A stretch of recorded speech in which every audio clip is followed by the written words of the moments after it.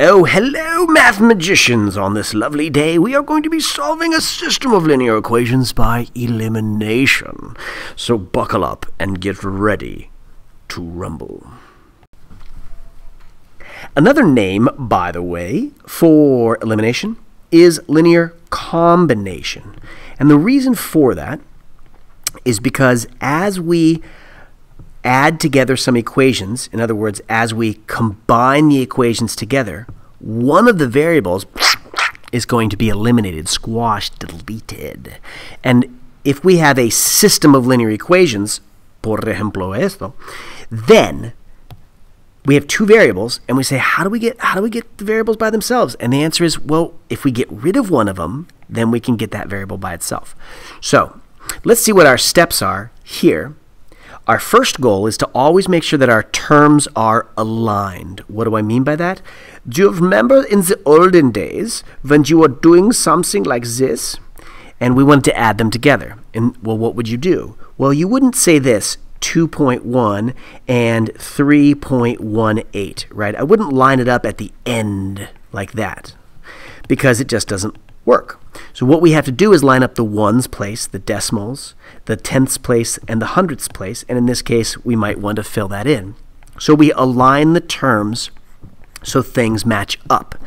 That's the same thing we want here, is we want our x's, our y's, our equals, kind of like our decimal point, and our constants to be lined up. They don't all have to be standard form like this puppy is, but it would be wise to get them in the same form. So that's the first step. We're going to align our terms. Next, you're going to multiply the equations together in order to, here's the point, not multiplication. The point is opposite terms. What do I mean by that? See down here, these are opposite terms because that's a 3x and that's a negative 3x. These are not opposite. That's 2y, that's 4y. If this had been a negative 4y, then those would be opposite terms. So as a reminder, opposite terms could be like this, 2x and negative 2x, or 8y and negative 8y. Why are those important?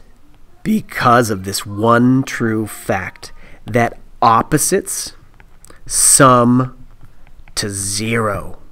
When you add opposites together, you get 0. Kuchiga, kuchiga. So you're going to add the equations together. Why? Because something's going to break down and be deleted. Deleted! You solve for the remaining variable. You substitute that value into any equation, and you solve for the last variable, and then you just double check. So we're going to go step by step through this. The first example already has steps 1 and 2 done for me. Step 1, aligning, see, x's, y's, equals, and constants are all lined up.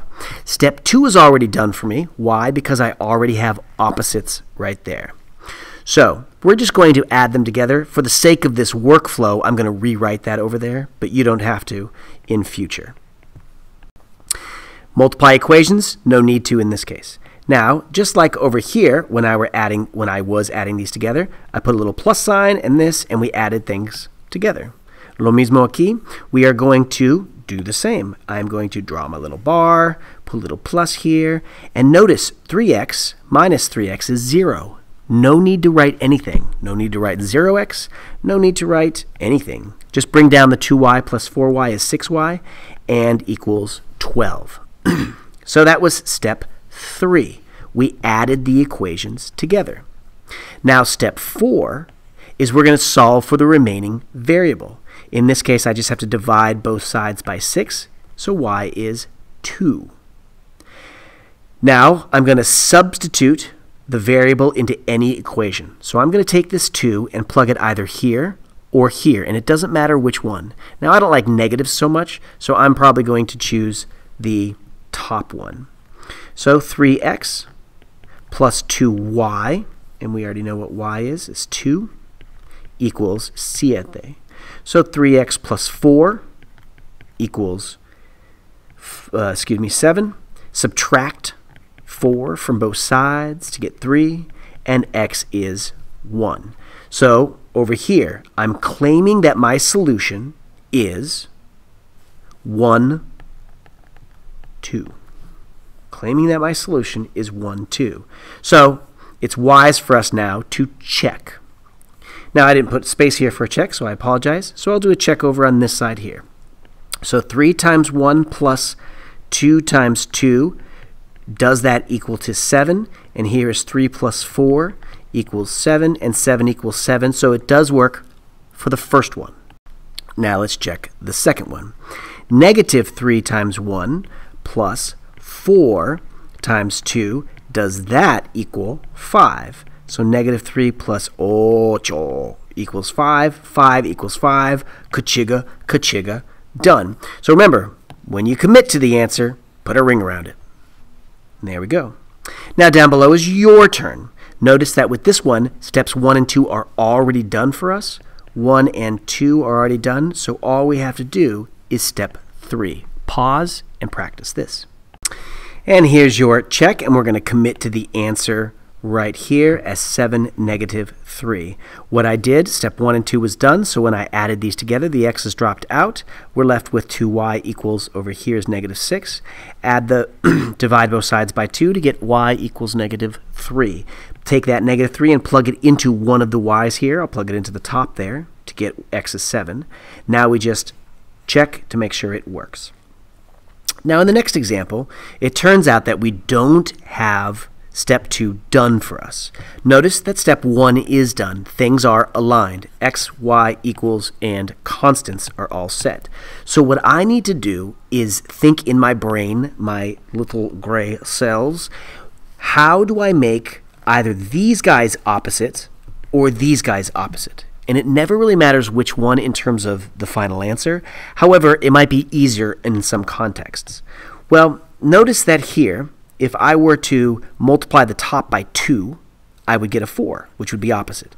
So if I have to multiply this by 2, then I need to do the same all across the board. So let's go ahead and do that and see what we get.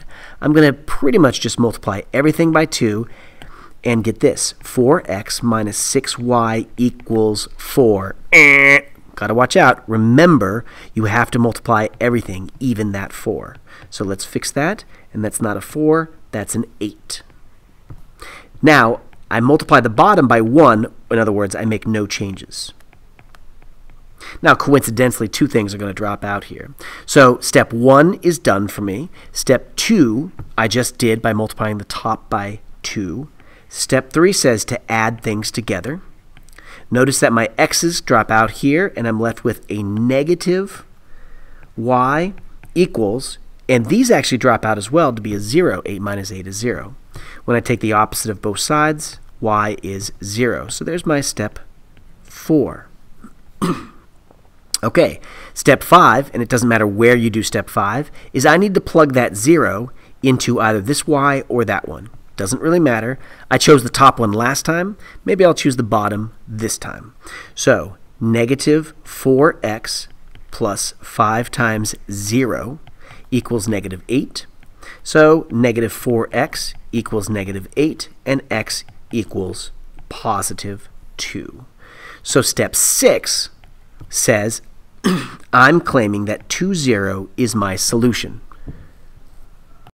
And as we can see, the check does indeed work. So when you solve it and you are sure, commit to it by putting a ring around it.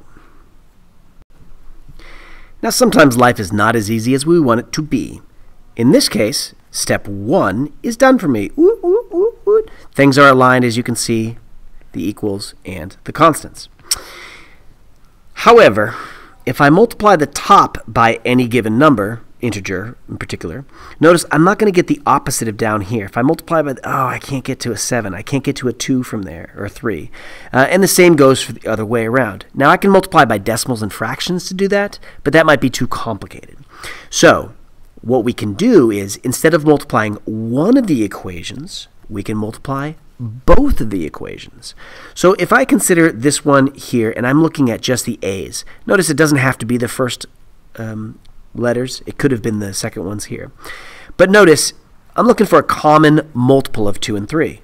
Well, I get a 6. So how do I make this top into a 6? We'll multiply that by 3. So how do I make the bottom into a 6? Or more specifically, into a negative 6? We'll multiply it by a negative 2. Notice shortcut-wise, I could just take this multiplied down here, take this multiplied by down here, and just double check that one of them is opposite. Okay, so step 1 is done. Now step 2 says I am going to multiply things out. So 6a plus 18z equals 12.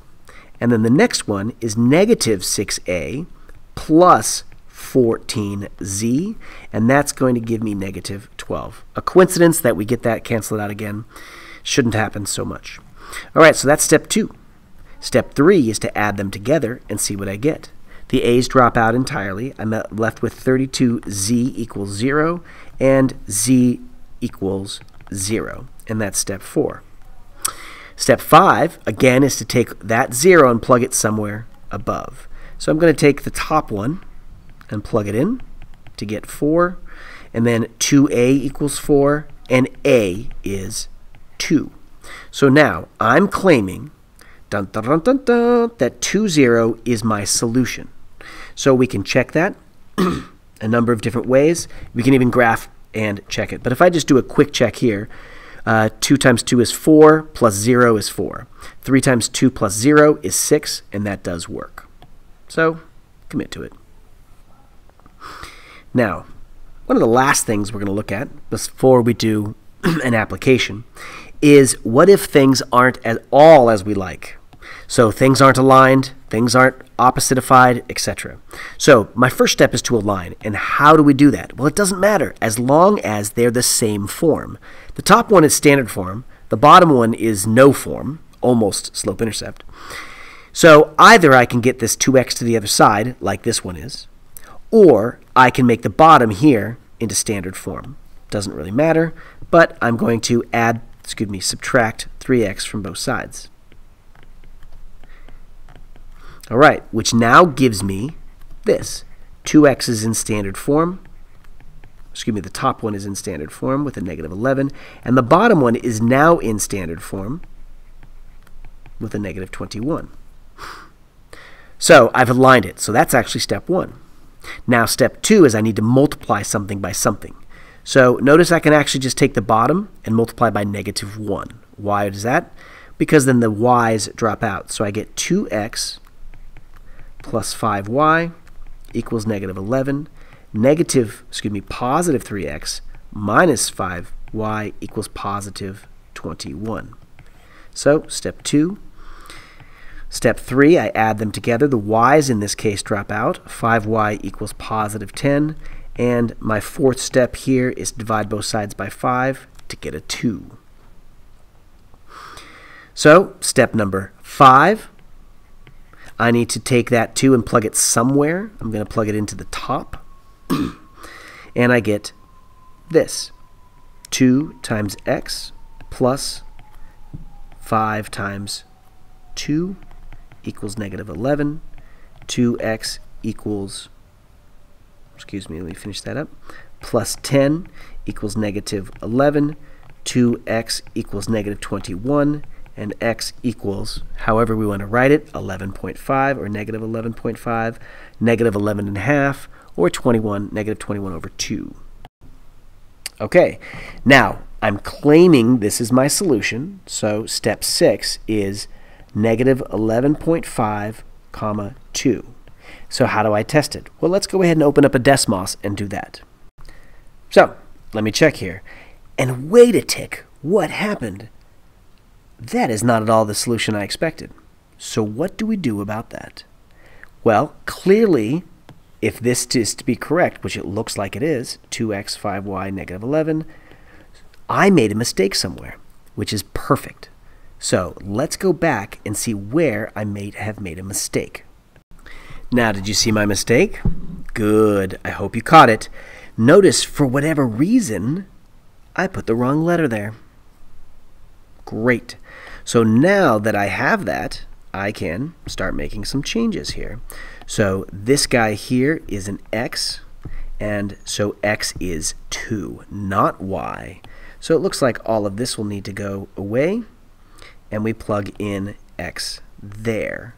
So 2 times 2 plus 5y equals negative 11, 4 plus 5y equals negative 11, 5y equals negative 15, and y, is negative 3. Ha ha ha ha. And so when we check this right here, we do see that is exactly what I get. Good. So let it be known, you will often make mistakes. The last thing we're going to look at here is how to use this situation. Okay, so here we have a regular bouquet, has 5 roses and 11 peonies in a large bouquet.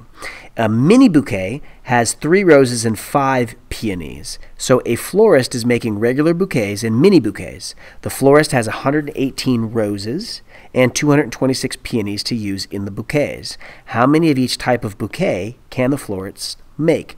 So the first thing we need to know is that we're looking for the how many bouquets of each. We've got a regular bouquet and we've got a mini bouquet. So I'm going to define my variables here. I'm going to call this one R for regular, and I'm going to call this one M for mini. Okay. Now, notice over here is going to give us some more clues. In a regular bouquet, we have 5 roses and 11 peonies. So in other words, if I look at just the roses, 5 roses per regular. So watch how that works here. 5 roses times the number of regular plus, notice over here, 3 roses for the mini, 3 times the number of minis. The total is going to give me 118 roses. So the same thing and the same logic applies for the peonies. So we're going to look at 11 peonies per regular plus 5 peonies per mini, and in the end we get 226 peonies. And there's my system. Now of course we need to get opposites somehow, so I'm going to multiply the top here by 5. Why? So that the M here is 15. And I'm going to multiply the bottom by negative 3. Why? So the bottom here is negative 15. So let's do that. And we get 25R plus 15M equals 590. Negative 33R minus 15M equals negative 678.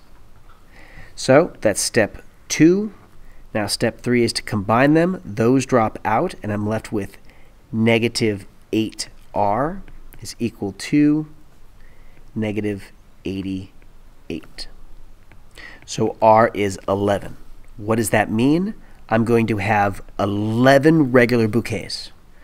All right, next step, now to find out how many minis. So 5 times 11 plus 3 times the number of minis is equal to 118 roses. So 55 plus 3M equals 118. 3M equals 63, and M is equal to 21. So what's the answer? 11 regular and 21 mini. Let's just double check that this works, and we can do so with a calculator. So that concludes this. Feel free to try the other ones. You are welcome.